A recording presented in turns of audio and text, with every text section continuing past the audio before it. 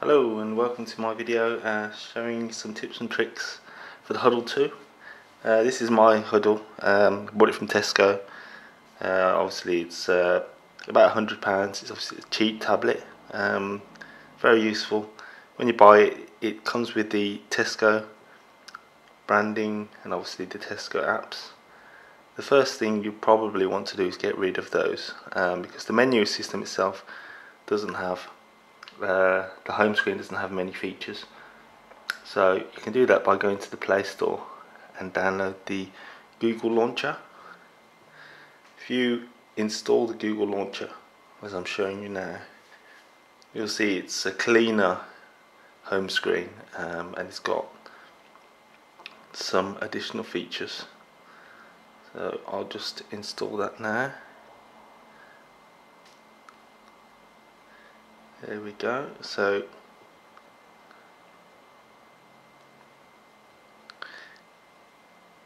what I'll do is select it, so it's installed now. All you need to do is select it by going into the settings, go to home and then choose Google.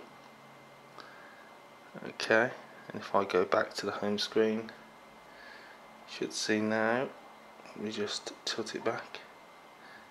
There we go, so this is Google. You lose the Tesco branding and you get Google Now as you slide across the screen, and there's obviously Google Search, which is just there, which is a useful feature. The next tip I'd say would be to set up the security. You go to security in settings again. Go to settings and security. At the moment, you see click on screen lock. At the moment I don't use security because I never take my tablet outside of the house, but you can set up swipe, pattern unlock, pin and password, which is always a good idea. And the next tip would be the adaptive brightness. So basically at the moment it's just set to a certain brightness that I've chosen, but there is a feature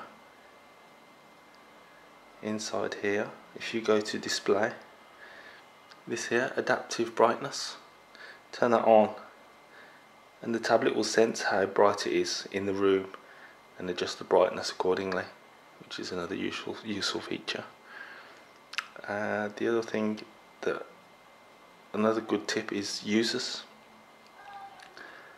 With this tablet you can set up different user accounts, which is great if you have kids or you want somebody to use the tablet but you don't want them to use your settings, so you may set up your email and they want to set up their email and have it all separately.